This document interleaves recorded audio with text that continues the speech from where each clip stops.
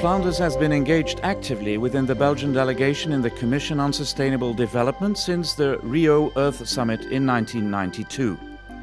In this fourth cycle, the 5 themes – waste, sustainable consumption and production, chemicals, mining and transport – are all interlinked.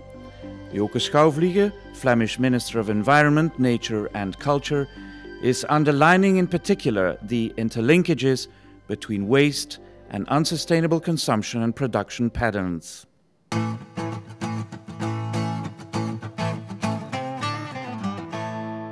The Flemish region of Belgium already performs well in collecting separately old papers, glass, garden and kitchen waste, plastic, metal and carton. But we are also champions in reducing, reusing and recycling of waste. Traditional waste management focuses mainly on the end of life phase, the phase where materials become waste.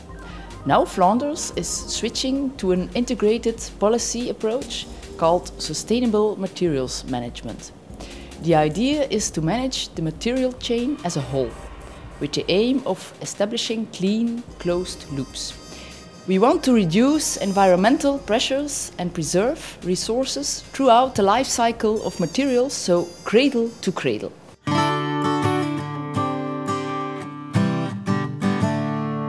The shift from waste management to sustainable materials management is a key element in greening our economy. Efforts to use more sustainable materials result in ecological gains and also economic benefits. For example, increased competitiveness of the European industry, cost reductions and opportunity to tap into new markets, as well as social advantages, such as a better quality of life for all and the creation of green, sustainable jobs that will not be delocalized.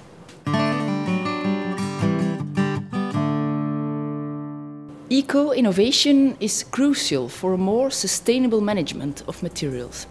Eco-innovation covers all stages of the life cycle. This approach requires not only technological innovation but also system innovation. Further research is needed to stimulate the sustainable extraction of raw materials, eco-design, eco-efficient production, sustainable consumption, and so on. We need new forms of cooperation, new business models, new ways of consuming and new governance models that allow for enhanced cooperation between industry, policymakers and consumers.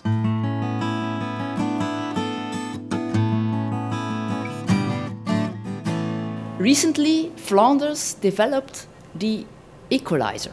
This tool allows designers and producers to calculate the environmental impact of the product they design.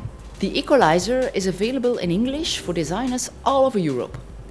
Every year, the Flanders region also grants Ecodesign Awards for students and professional designers, excelling in bringing innovative, ecological cradle-to-cradle products to the market.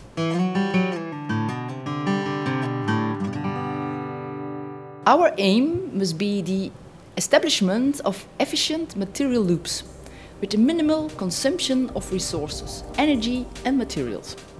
Resource and material use is clearly a global issue. We need to promote sustainable materials management at the international level. This is where the UN Commission on Sustainable Development has an important role to play.